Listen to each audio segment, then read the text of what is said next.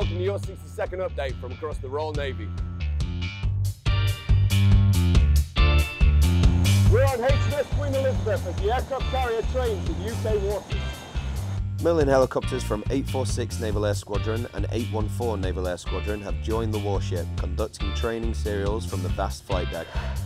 Patrol ship HMS Spey has worked with US and South Korean personnel during a visit to the Republic of Korea. The ship was the base for ship-to-shore exercises in temperatures of -17°C. Work has begun on the Royal Navy's latest Type 31 frigate.